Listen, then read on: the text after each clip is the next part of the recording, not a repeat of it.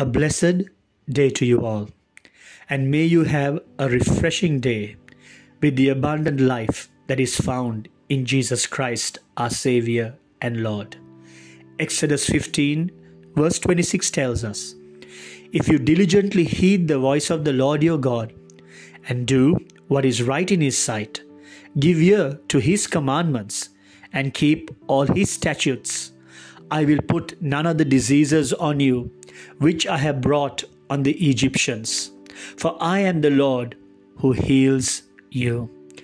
Today, as we journey fasting and praying, seeking the Lord to fall all over in love with Him, we will be focusing and reflecting on another name of God, which is JEHOVAH RAPHA, the Lord who heals. In Hebrew, Rapha means to heal. So JEHOVAH RAPHA means the Lord who heals. The name for God appears for the first time in the Bible in Exodus 15 verse 26 that we've just read.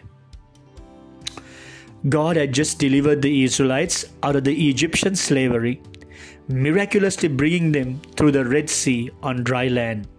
Now this large caravan of people and animals was in the wilderness of Shur. After 3 days in this wilderness, unable to find water, they were desperate. Then they came to the bitter river. That's what they named it, after they found the water there was unfit to drink. They came to their leader Moses, demanding water.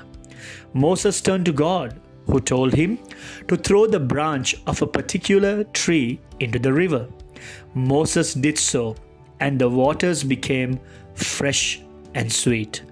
That is when God said to the people, "Follow me, and I will be the Lord who heals you." Besides its basic meaning, the word Rapha, meaning to heal, it can also mean to restore or to mend.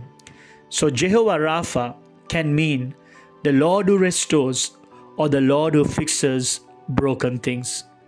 At the bitter river, God promised to bring healing and restoration to His people if they would be faithful to Him. And that promise is repeated throughout the Old Testament and the New Testament for each and every one of us who believe in Jesus Christ. For by His stripes we are healed. Today, may you experience the healing, restoring, mending touch of the Lord in every area of your life that you need Him to touch, heal, restore, and make whole. God bless you. May you have a powerful and victorious day.